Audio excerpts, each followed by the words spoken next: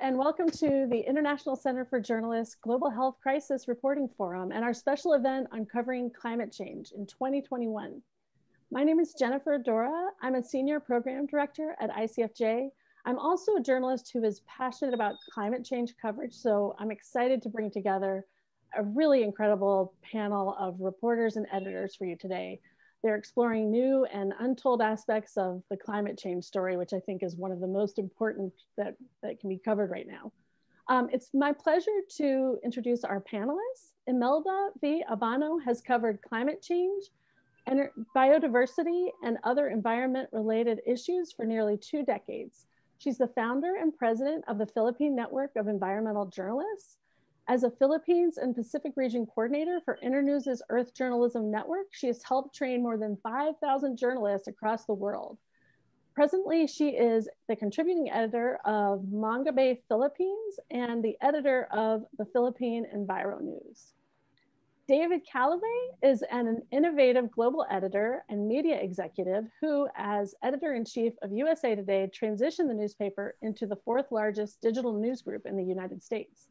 He helped build early internet news pioneer CBS MarketWatch as its top editor, and later he managed the turnaround and sale of The Street as its CEO. And this year, he founded Callaway Climate Insights, which explores the intersection of climate and finance in a daily newsletter, which he edits. We are also lucky to count him as a member of ICFJ's board of directors. And Gustavo Faleros, a journalist and media trainer who specializes in data-driven journalism, joins us as well. He is also a news innovator and a former ICFJ Knight Fellow, a fellow for life. As we like to say, you're once a Knight Fellow, always one. So that's a special part of ICFJ. In 2012, he launched Info Amazonia, a digital map that uses satellite and other publicly available data to monitor the Amazon rainforest, which he's been expanding that model and expanding Info Amazonia ever since, and inspiring news startups in other countries to use the model and the code to build their own platforms to cover environmental issues like the health of the Nile River in Egypt and wildlife poaching in South Africa. He's also helped build training networks, which have prepared journalists to report on the ground about the state of the forests and the environment in their communities. And most recently, he joined the Pulitzer Center as its first environmental investigations editor. A quick reminder to the people tuning in, if you have questions during our discussion, please post them on the Zoom chat or in the comments of the Facebook live stream if you're joining us there. Thank you all for joining us today. We're really thrilled to have all of you here. I'd like to start by asking each of you to talk about climate change issues in your country or in your region. What are the biggest stories you and other journalists are covering now that are related to climate change, and how are you tackling those, and how's your news outlet tackling them? Imelda, let's start with you. Thanks, Jennifer. Good morning, everyone, at least from my part of the world, and good evening. Most of you have probably seen the devastating impact of strong typhoons in the Philippines for the past few years, as shown in these slides. And the 3 strong typhoons in just 3 weeks, where most parts of the country were flooded. Here in my hometown in the Philippines, as shown in this slide, this was taken early this week after a strong typhoon. There's flooding all over. Here is another part of the Philippines last week. Next slide. Also flooded due to another typhoon. And a week before that was another typhoon. So an average of 20 typhoons a year passes through the country.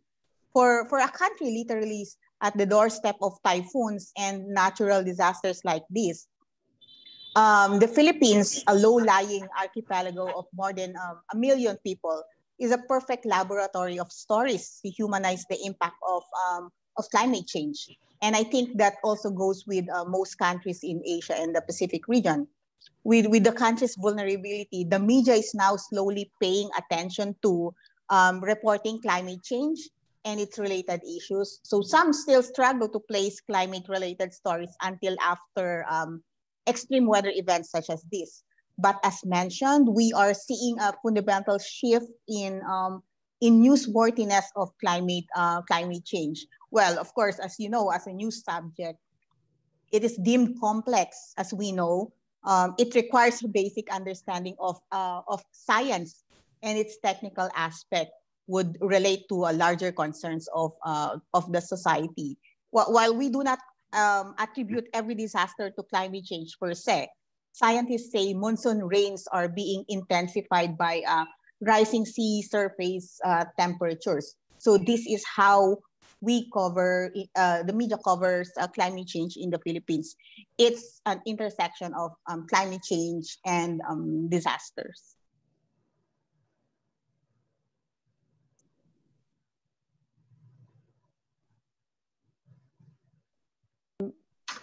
Gustavo, I wanted to ask you next if you could talk about the situation in Brazil, and we also would like to hear about your new Pulitzer Center gig. Sure. Thanks, Jennifer. Thanks, ICFJ, for this invitation.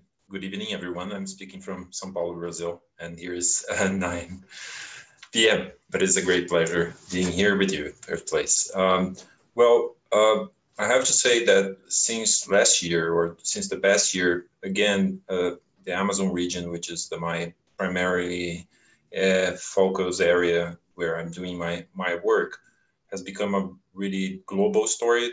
And in a sense, it's very interesting to see how this issues of deforestation are now clearly related with climate change. So turning the story into a global story. And so since last year, because of the great event of forest fires we had in the Amazon, we saw an interesting aspect, an interesting trend in the media of doing exactly what I said, to relate deforestation and the problems of the Amazon with the global climate. And so this is the narrative going on now, and the story is pretty much in a higher sphere, which I mean like it's involved with, for example, with the trade agreement between the Mercosur and European Union, or mentioned during the American elections, so the politics of Brazil is pretty much responding as well to this kind of a worldwide discussion about the future of the Amazon. So the story that journalists are trying to cover here is both domestically trying to show the impacts of this global diplomacy on the domestic politics, and also looking at the global level on the possible, problems that Brazil might face on, for example, international markets, or even now international politics. I want to remember again that the elected president of the US, Joe Biden, has mentioned, the Amazon region as one of the primary areas he wants to focus on discussing the climate change. So I think the story is already there, like the main story right now, the climate story, in my opinion, it's related to these recent events. And I think already talking a little bit about this new role of the Pulitzer Center, I think the story is becoming much more complex, in a sense that we'll need a journalist, in-depth journalists, to understand the complexities, that what are the real drivers of deforestation and how this, again, linked to climate change. And that's what we're trying to do with this Rainforest Investigative Network, Investigations Network that the Pulitzer Center just launched, and I'm having the honor of coordinate. There's going to be a cohort of 10 journalists, investigative journalists, working for a year with fellowships to try to uncover some issues of like human rights abuse, climate change again, or corruption and governance involving in the 3 main tropical rainforest regions of the planet, the Amazon, Congo, and Southeast Asia. So I'm excited to be working with that. Thank you. Thank you. That sounds really important and a good, it's deepening and continuing the work you've been doing, which is fantastic. Thanks, Jennifer. So Dave, could you tell us about Callaway Climate Insights? You have very deep experience as a journalist, as an editor, and in business also, but covering business has been your beat. And I'm wondering why, how it was that you decided climate change is the business story that you're going to devote your time to. Well, sure, Jennifer. And hello, everybody from just outside San Francisco. And thank you again to ICFJ for throwing this panel for our readers and for everybody. I think the biggest story, to get to your first question, right now in the US is obviously the Biden transition. We've had 4 years of a US president who not only hasn't helped with the climate change battle for solutions, but who has actively hindered it, who has promoted the fossil fuel companies, who has set back regulations put in by his predecessor, Obama, to help us move towards a clean energy future. And so what Biden's opportunity is in the next couple of years, how he can work with Congress or not to enable solutions in the US, how he will work with other leaders of the world, the free world in Europe. The Amazon, obviously a huge story for anybody that cares about climate change. The stuff that's happening there is impacting all of us. We've seen this terrible storm, largest hurricane of the year in this area of the world, hit in Nicaragua and Honduras this past week. You know, those people in those countries have done absolutely nothing to cause the greenhouse gas emissions that are leading to climate change, and they're being wiped out. It certainly is a global story. But in the US, it's that transition. And then to get to your latter point, Jennifer, there's a lot that's been happening in the US and in world financial centers in the last couple of years. A massive wall of money, literally trillions of dollars, is being raised and started to be deployed towards climate solutions as the world becomes more familiar with them. In some areas, like in the Philippines and the Amazon, it's been a long-standing problem. In other places, like in the US, because of our political situation, not many people are really that educated on it. Anyway, this massive wall of money, trillions of dollars, is being raised and deployed by essentially banks and asset managers and governments in the form of subsidies. And they're looking for solutions. And there are a lot of entrepreneurs out there who are doing fascinating things to clean up plastics in the ocean and remove carbon from the soil and remove carbon from the air, to combat against sea rises, destroying some of our coastal cities. And so my reasoning for starting Callaway Climate Insights really was, I've seen this disconnect between this great journalism that's being done on the environmental side and lack of education and on the financial side, and a disconnect between the money that's being raised and the entrepreneurs who need it to create solutions. So I think climate change journalism, environmental journalism has been around forever. Some of the greatest journalists in the world are doing it, but climate change journalism in the mainstream media, particularly in the business press, is relatively early stage. And there's a lot of opportunities. A lot of young journalists want to get into that side of the business. And I thought it would be good to spend the next several years of my life and my career kind of on this story, which I think once we conquer COVID, will become the main story for decades to come. And I believe that the top new journalists to come on board globally are going to be focused on environmental and climate journalism. Wow, that's great. Thank you. Gustavo, I saw you nodding about when Dave was talking about the business aspects and how it's not covered enough.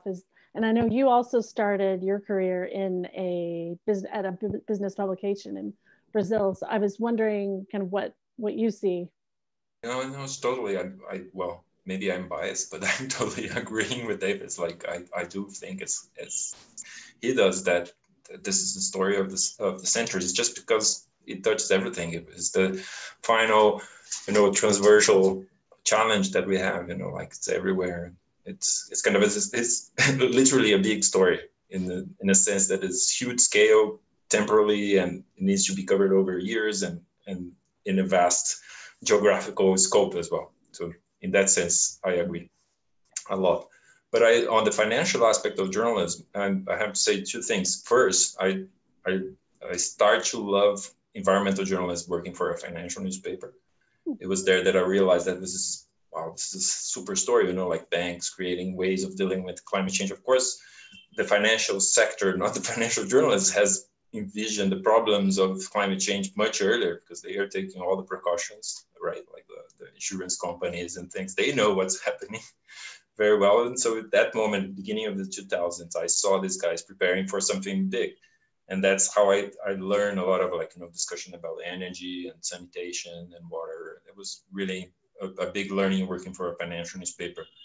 But on the other hand, I also learned that if there's one journalist that is very partisan and takes a side, is the financial journalists, because they're pro-economic growth. They don't question if it's growing with fossil fuels. At that point, they didn't. That's why I agree also with David, that's in early stages. Just now they're saying well, there's a new hydroelectric power plant. Maybe there is some issues that we should consider that are not so good as building a new hydroelectric power plant, in a sense that they were supporting any kind of investment without questioning the environmental impacts. And so I think the financial journalism, it's the way of, I think, dealing with the issue with a much more clear way. So if the financial journalist improves the coverage of climate, I agree, the overall communications of the problem is going to be much better. That's my point. Yeah, I think that's a good point, Gustavo. And the pursuit of growth has been the basis for financial companies forever. And they're the ones that have essentially invested and supported the fossil fuel companies through the decades of causing climate damage. I think a lot of the disconnect that we've seen in the recent years with denial of climate change and movement, people saying that it's not going to impact them, is people really not understanding what's going on, or people treating it when they're told that they're going to have to not eat meat or move to a different part of the country, treating it as a punishment. Now, I think with a lot of the money coming in, the search for climate change solutions is going to soon become an opportunity for lots of people, for investors, for large financial companies and stuff, beyond the insurance companies. And when it becomes an opportunity, you can get your growth and save the world at the same time, with some of these bigger solutions that we're talking about. So that's why, I think governments, it's going to be difficult for governments to mandate cleaning up the world and saving the world. They're going to need help, and creating financial markets and financial incentives for investing in climate solutions can only be part of that help. Mm-hmm. Interesting. Yeah. So as you've been ramping up with the newsletter and the site, it occurs to me, what are some of your how did you prepare to really cover this issue from a business perspective? And because I'm thinking about how people who are covering this issue for the first time, like a reporter who's new to it, how can they make sure that they're bringing the business, that they're investigating it properly? Well, there's all sorts of, the first thing you learn is that the learning curve is huge, very steep. And that climate change, environmental coverage, entire news organizations are devoted to it. There could be dozens of beats, from agricultural to ocean tech, to policy, to just financial. And so, I think as a reporter, as a journalist covering it, you kind of need to choose your areas. Otherwise, you can just drown in the global size of the problem. And so my area I chose to focus on was the environmental, social, and governance area, the so-called ESG area, where a lot of that money is being raised. That really is in its infancy and is just marred by lack of good information, lack of good data and metrics, and frankly,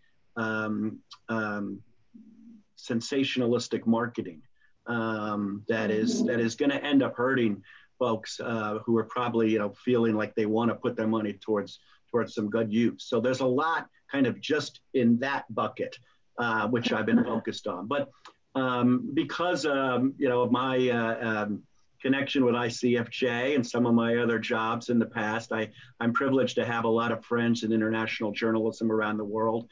And so they're working with me on various other capacities, such as policy in Europe, policy in Asia, and kind of some of the things that can wrap into making it more of a global story. And so one of the things we're trying to do on the newsletter is synthesize all of the information that's happening every day down to the dozen or 2 dozen really interesting need to know stories from somebody kind of at the international level. That makes a lot of sense. Thanks. I was going to ask, you guys have touched on this a little bit already, but I wanted to ask sort of globally and also where you are, how would you characterize the state of climate change reporting? Is there enough of it? Is there enough high quality reporting? And do you think the reporting is reaching the people who need it? Melda, would you like to start? Yeah, sure. Well, we have to admit that stories have had to compete with political and sensational crime and corruption stories that take top news priority.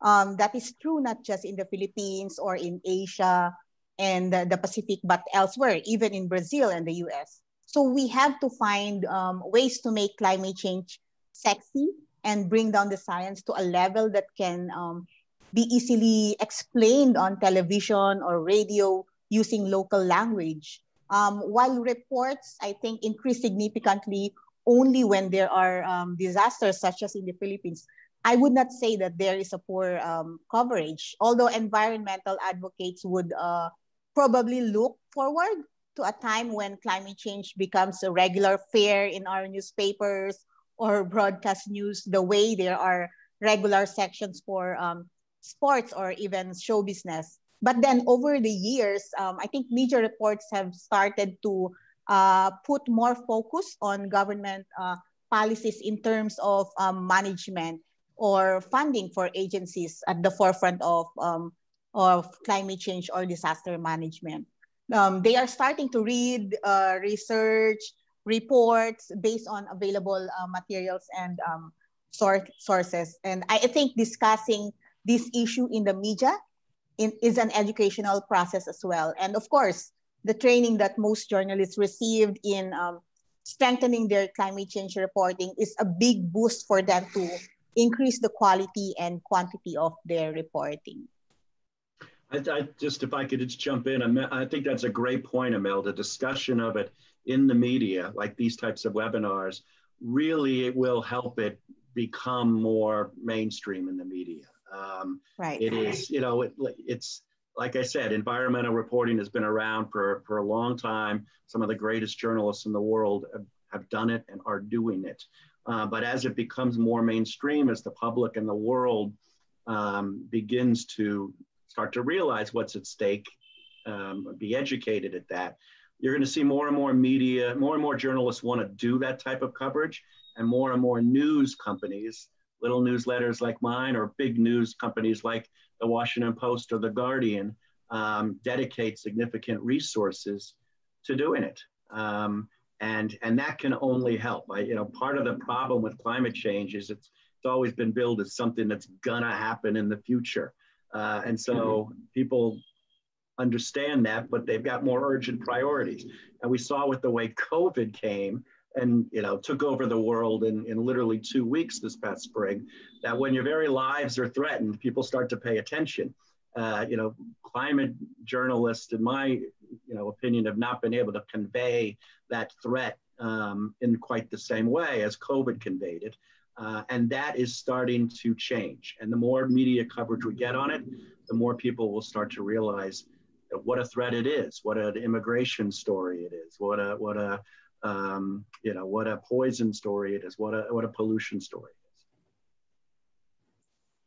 is. I'm also agreeing with this point of view that it's a good moment. It's maybe a turning point in climate reporting.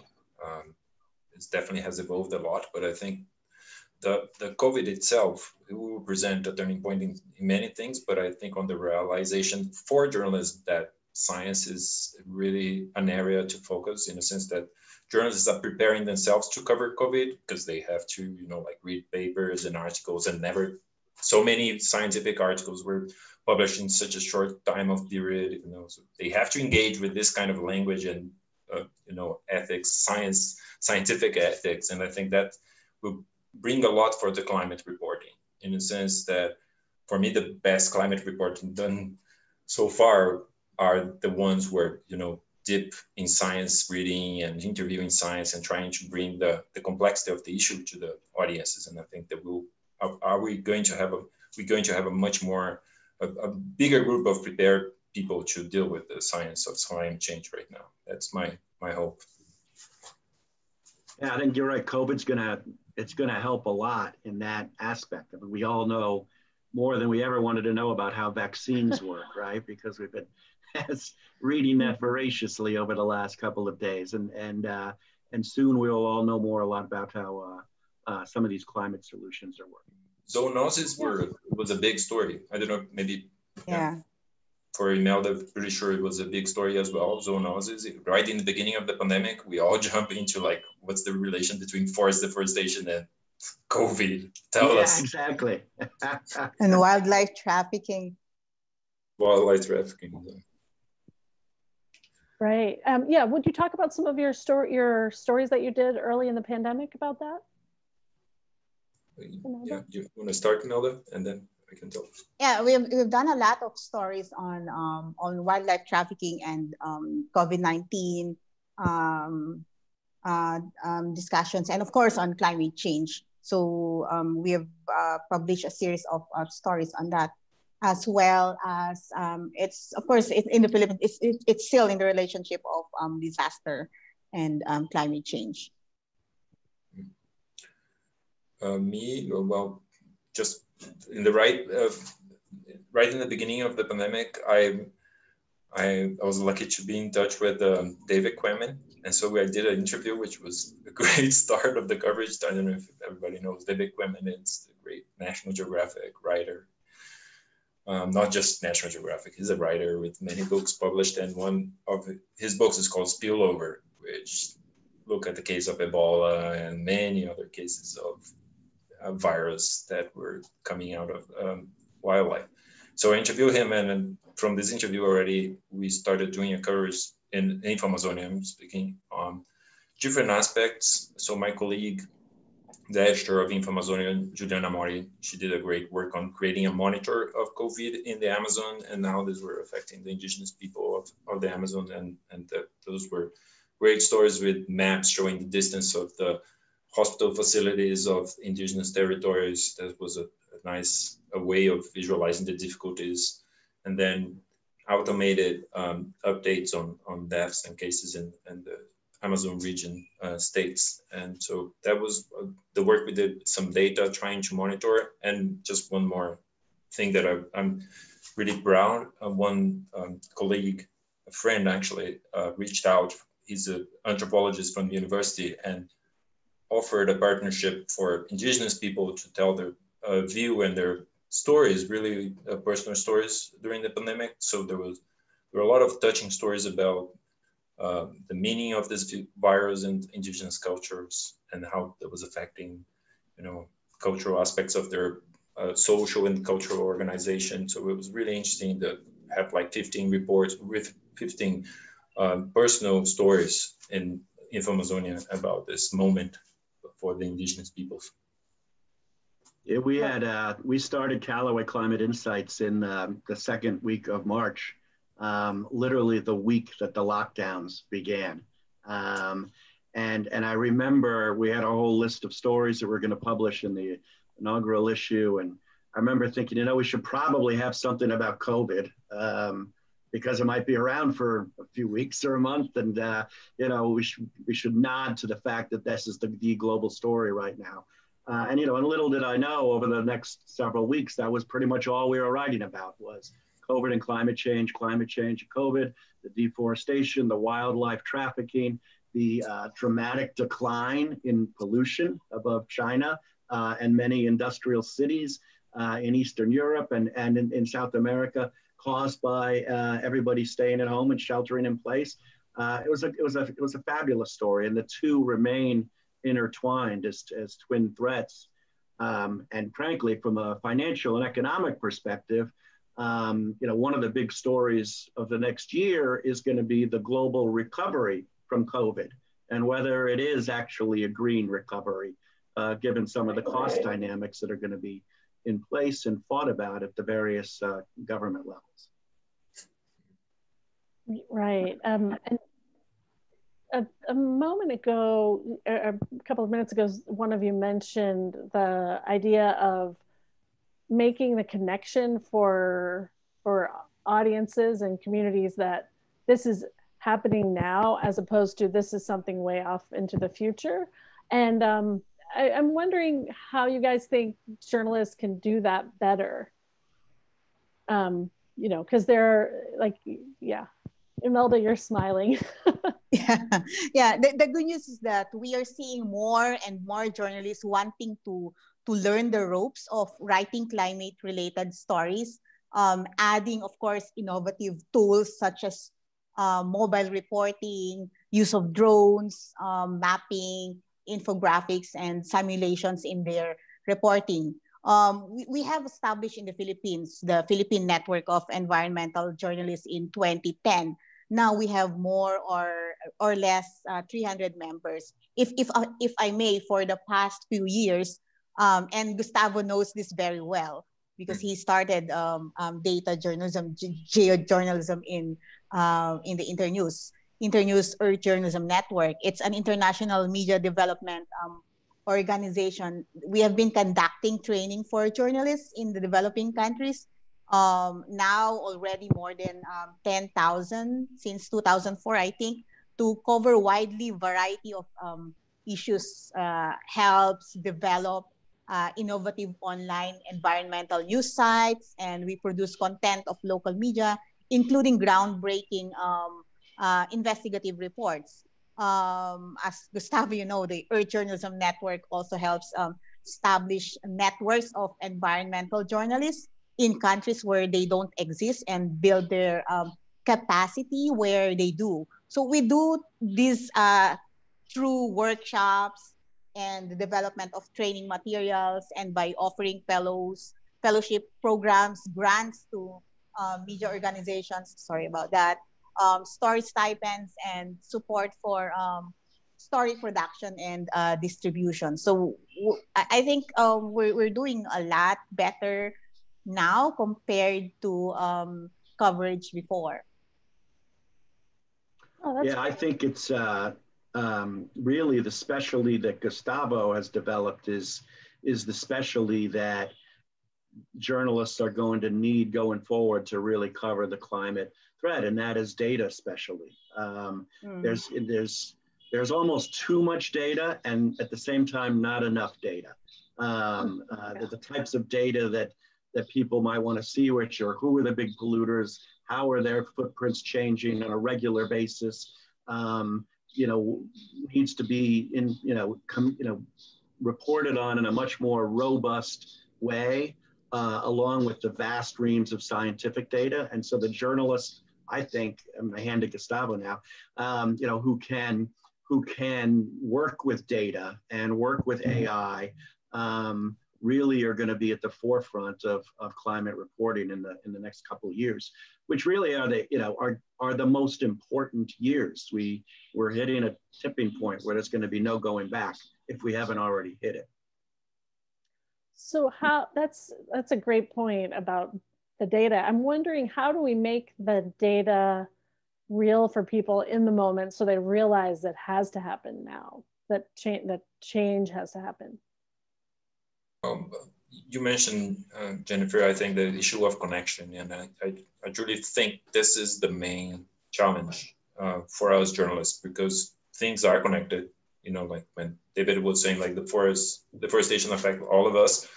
Okay, he understands that. Probably he read and learned by doing stories, but not everybody knows that this is real, you know, that the connection is real, and climate is about that. Well, it's just one planet connected by one climate that cannot be broken, right?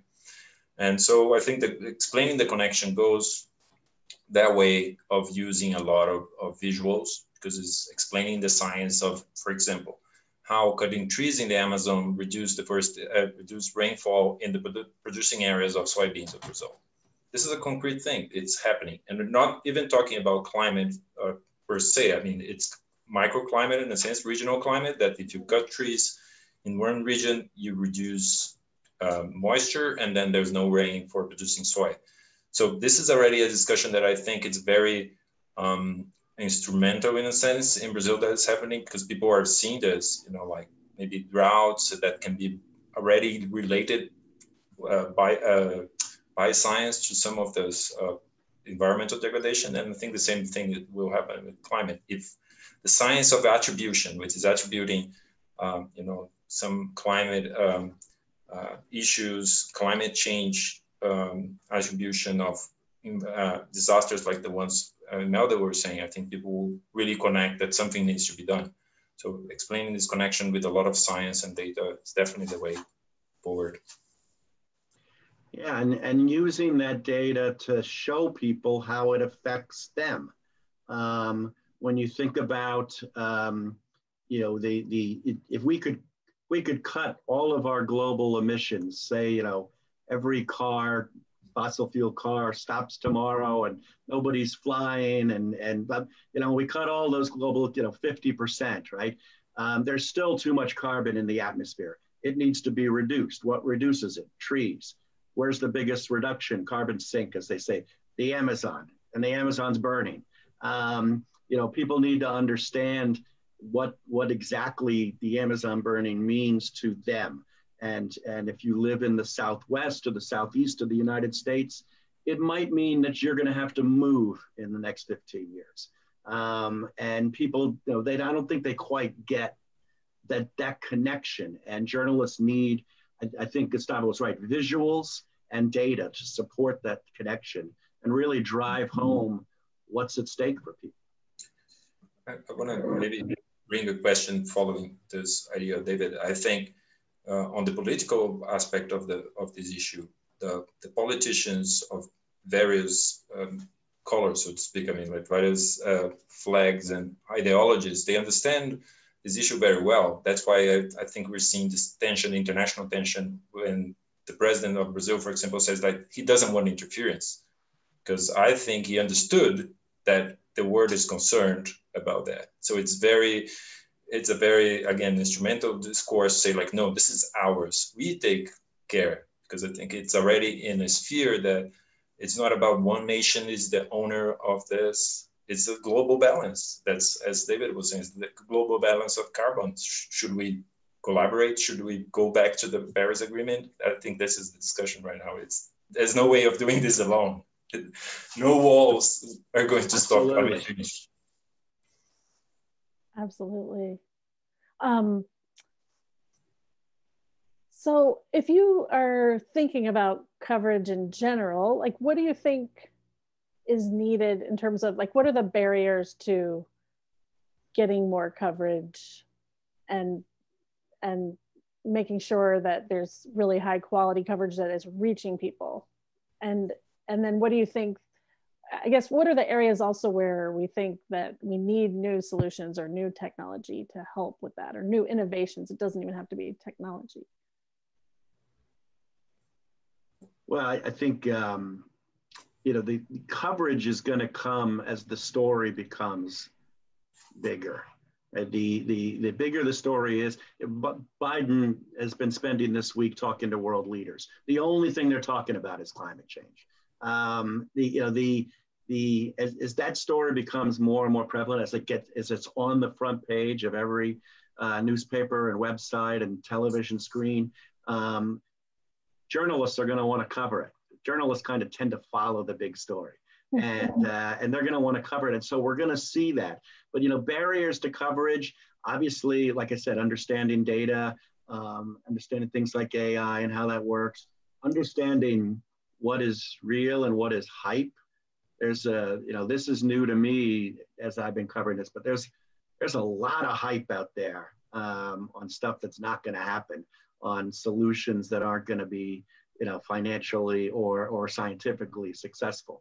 And journalists, like they always have to do, need to be skeptical and check the facts. And so there's a lot going on. But in terms of innovations, you know, I think innovations like they're doing with in the Amazon, with the Amazon mapping and using data and stuff, really will help journalists explain that type of thing. Innovations in all sorts of other industries that move the climate solution story forward, journalists will be able to adapt those, and that will help them cover them. Should I bring a point? Yeah, I think in terms of coverage, there's what I see, there will be opportunities, like the opportunities that are, for example, now on the weather forecasts. I should mention, for example, here in Brazil, the Globo, which is the biggest TV network of South America, if not Latin America, they're doing great work, we should say. You know, like just bringing issues to the weather forecast sometimes, you know, and mixing up with in-depth reporting, for example, about the huge fires that we have in Pantanal. You might have seen, you know, like this different biome of Brazil, which was burning for months non-stop, worst drought ever recorded, you know, since I don't know what. And so the coverage was really focused on science, climate change, and giving voice to some scientists that are already having evidence and can attribute this phenomenon to climate change, because this is always the issue. The scientists will be very conservative in a sense, say like, well, I can't say this is climate change. But as there's evidence, more and more evidence, you start finding journalists that are talking. So there's opportunities of bringing this, you know, again, science to a trivial thing as like a weather report. That's one thing that I would like to mention as an example of like, as again, David was saying, there's opportunities that might come with, I don't know, sport reporting. Who knows? An event that cannot happen because of climate change, or any reporting is an opportunity as long as the event asks for this kind of information. But the other opportunities in terms of innovation I would like to mention, we see, again, a lot of AI happening in journalism. So the elections, a lot of outlets were producing stories with AI, automated stories about the results. This happened in the election for mayors here.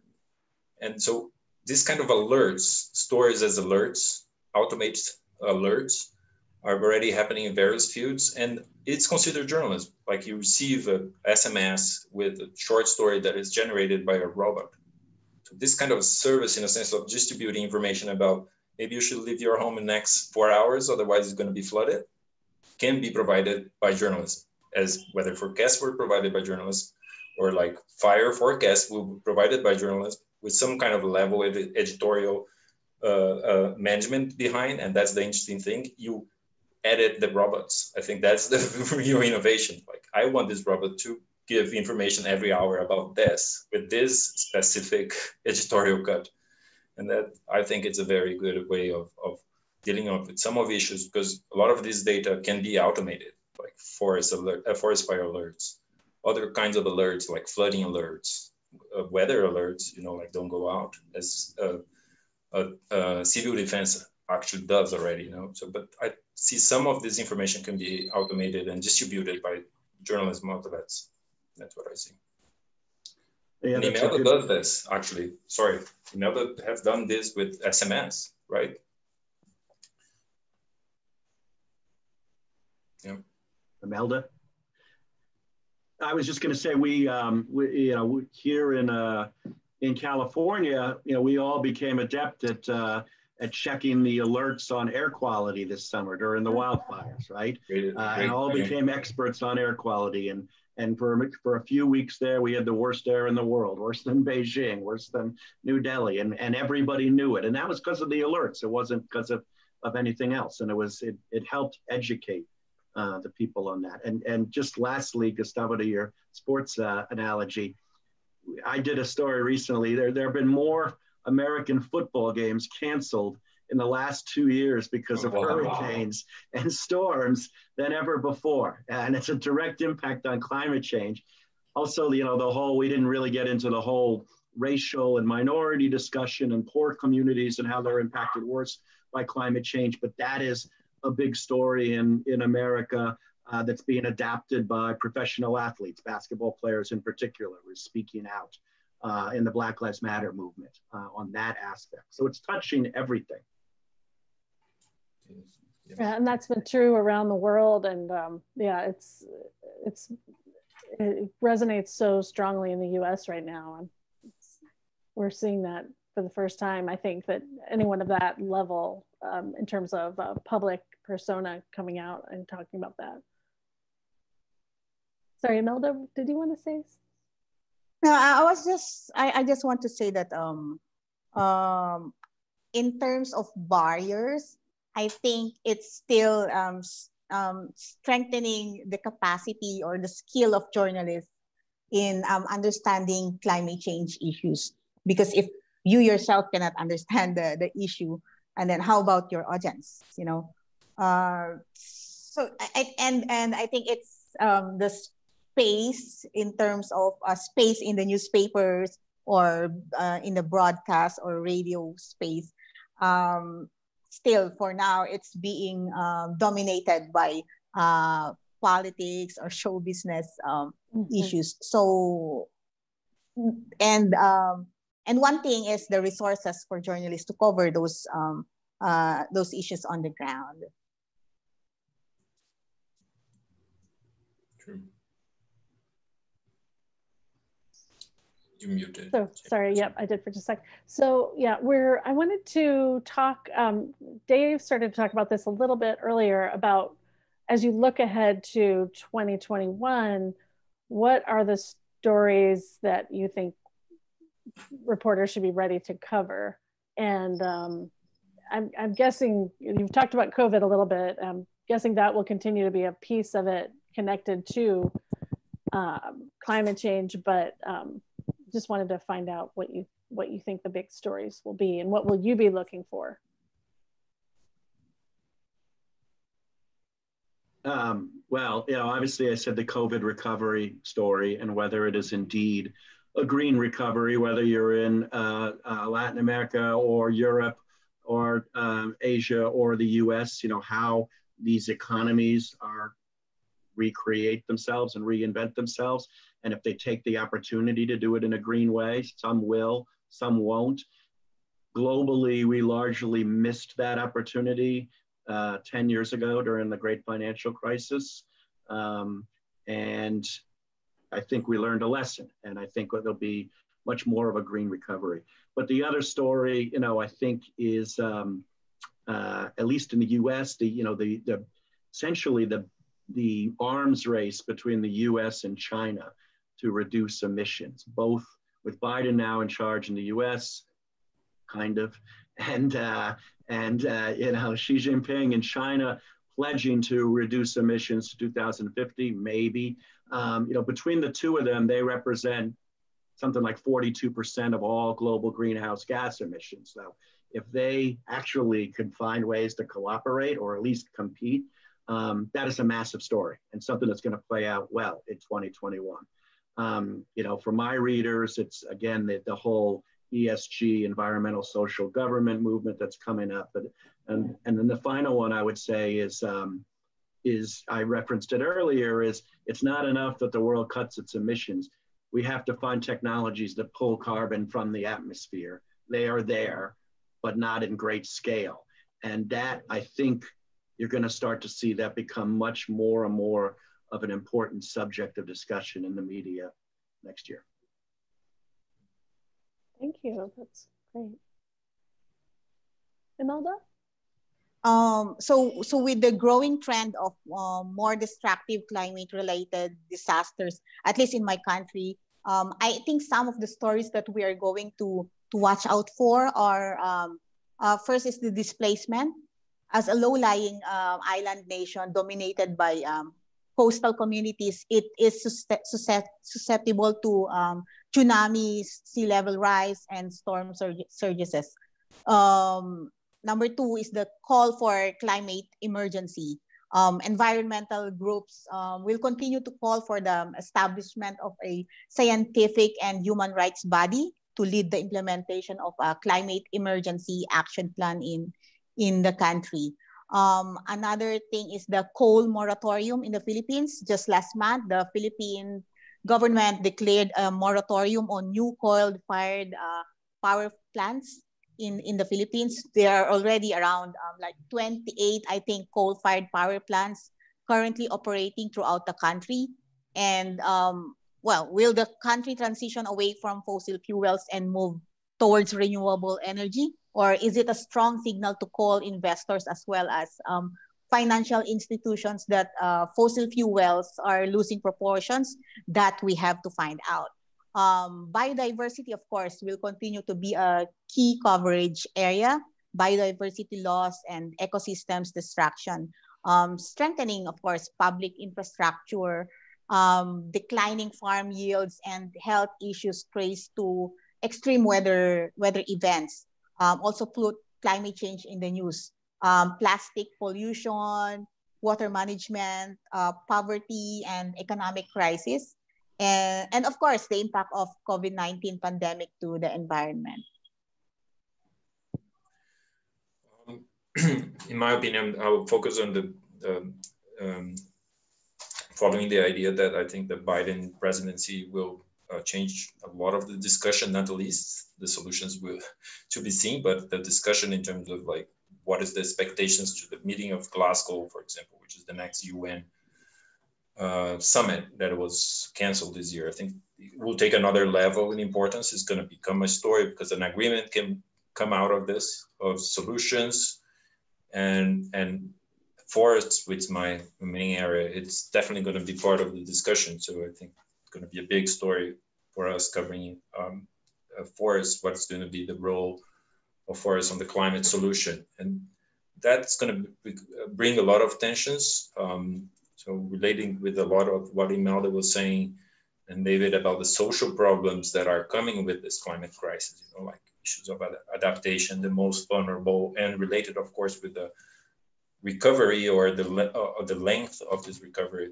who's going to suffer more. I think we will see in this part of the world, in South America, a big story about the tensions that connect the destruction of forests and a lot of illegality.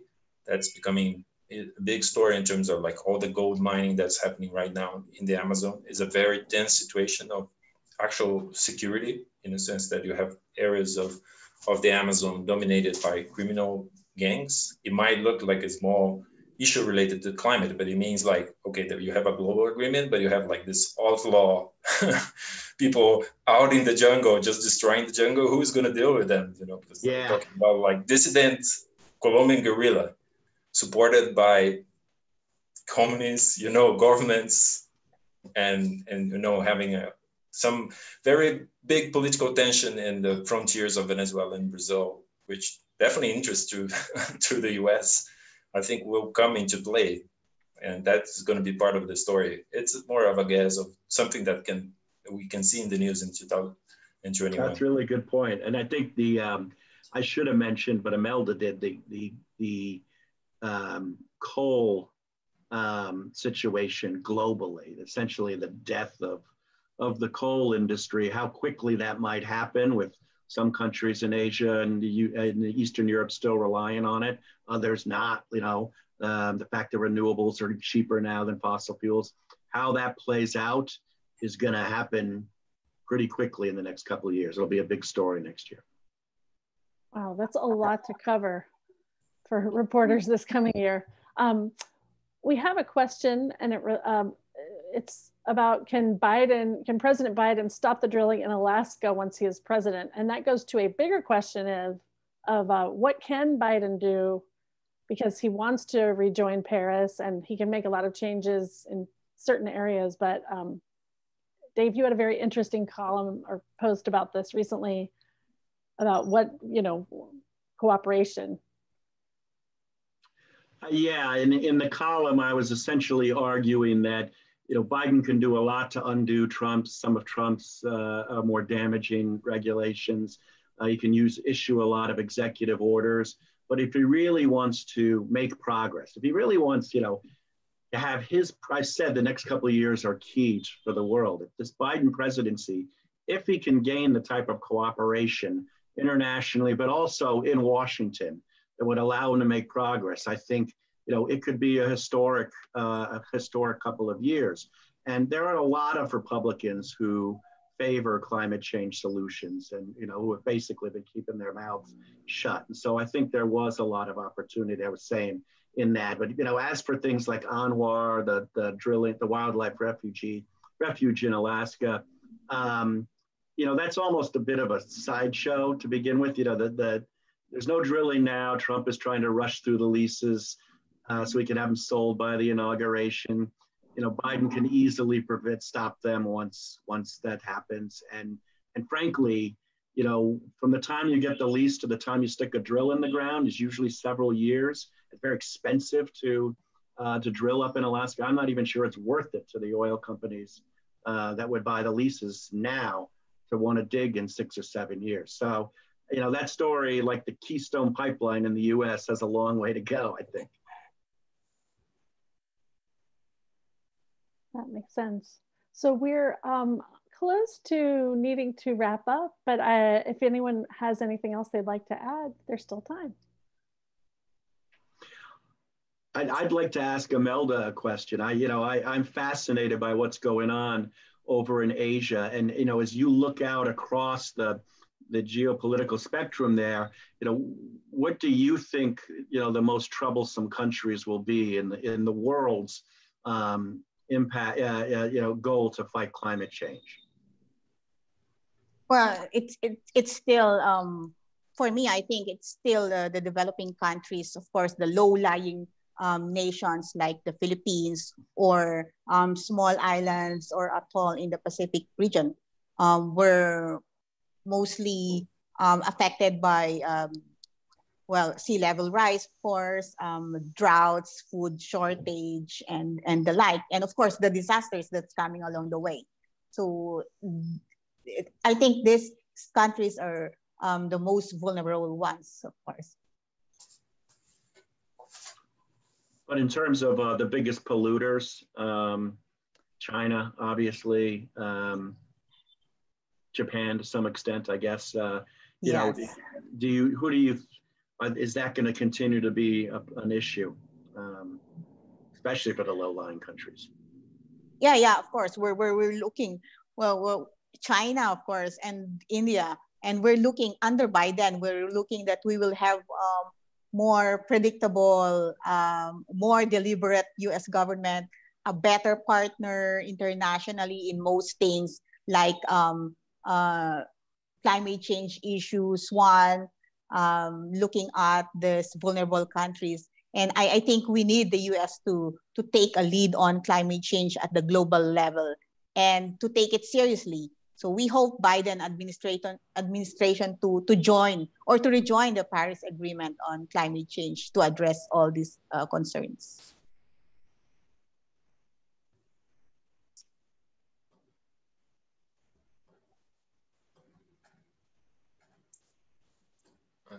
Thank you, Jennifer, you're muted again. Sorry, I had to cough and drink water for a second, so I muted myself. Sorry about that. Did anyone want to add anything before we wrap up? Well, I just want to say that this kind of gatherings are wonderful. I think it's great to exchange ideas and among us journalists, and probably helping some of our audience of journalists. And I don't know, I think we should keep connected, or all participants doing some of those collaborative stories. I really am seeing a lot of potential of journalists working together in different issues, from human rights to, like energy, sustainable energy. So here's my thank you for you. Well, thank you. I definitely agree about collaboration. Sorry, Imelda. No, I'm just saying that we should, of course, humanize climate in human interaction if we want to, if we want the world's attention. And another thing is that sometimes people avoid news negativity or the doom and gloom scenario. This is true solutions journalism, of course. So I think Dave mentioned this already. Rather than reinforce this news fatigue, solutions journalism focuses on shifting the balance by promoting forward-looking or rigorous coverage of responses to social problems such as climate change. So I think we need to do more solutions journalism and impact stories. Yeah, more connectivity like this. I agree with both of you. And ICFJ is the place to do it, obviously. And I mean, I just can't get enough of the Amazon story. And I think it's just going to become bigger and bigger and bigger for the whole world. So look forward to seeing what everyone can do on it. Gustavo, good luck. Yeah. Oh, great work. Let us know of the connections, how you can connect. Absolutely. Well, thank you all three of you so much for participating tonight. This has been incredibly interesting and your insights are really helpful. And I think there are a lot of great ideas to follow up on for all of us who've listened tonight or this morning for our friend Imelda.